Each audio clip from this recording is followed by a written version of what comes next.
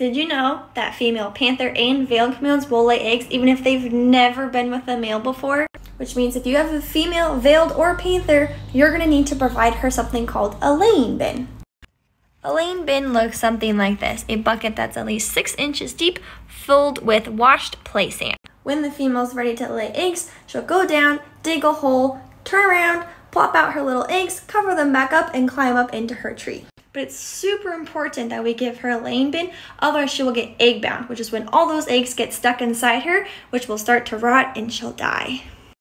This is probably the most preventable cause of death for female chameleons, so it's super important that you put a laying bin in there for her.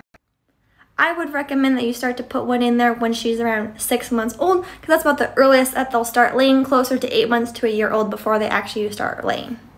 And be sure to check out my YouTube video all about egg laying to learn how to set up a bin.